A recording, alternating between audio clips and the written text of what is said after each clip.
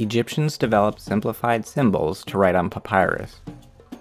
Semitic language speakers, who were enslaved by the Egyptians or hired to fight in the Egyptian army, used 24 of these symbols to write their language, using just consonants.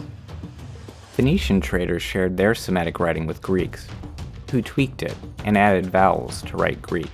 Greek immigrants to Italy shared this alphabet with Romans, who turned it into Latin, which the Catholic Church used. Irish missionaries spread Catholicism to Anglo-Saxon Old English speakers, and got the Anglo-Saxons to trade their runic alphabet for a modified Latin alphabet, with letters we don't use anymore, and missing some we do use.